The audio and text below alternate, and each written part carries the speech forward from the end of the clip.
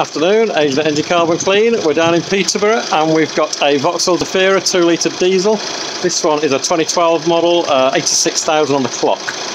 Owners not long had this actually, only a couple of weeks, so wanted to get it cleaned up and especially checked over, make sure there's no particular issues that he can get it back to the garage with.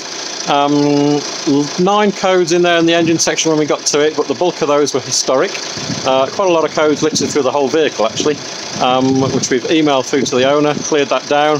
The bulk of those look like they were low voltage events, and if it's been sat on a forecourt potentially not being running, then may have had a low battery event.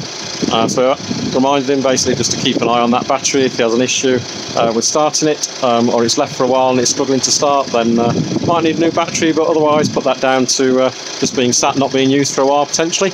Otherwise there's only one code reappeared, and that's to do with a sunroof and sunshade control module calibration not performed. It runs and performs perfectly, so that's likely just been a part replaced and a learning procedure not run, but it seems to run perfectly fine, that sunroof. Everything else appears to be spot on with the car. It is a bit thirsty at the minute. It's regenerating a little bit too often. 94 miles since the last regen, averaging about 190 miles between regens.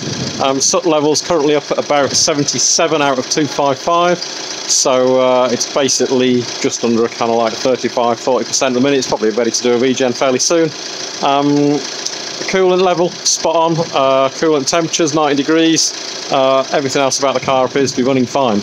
So basically we're getting it cleaned up now. Hopefully that should help with the fuel economy, won't regen as often with less muck going through into that DPF, and hopefully this is good to go.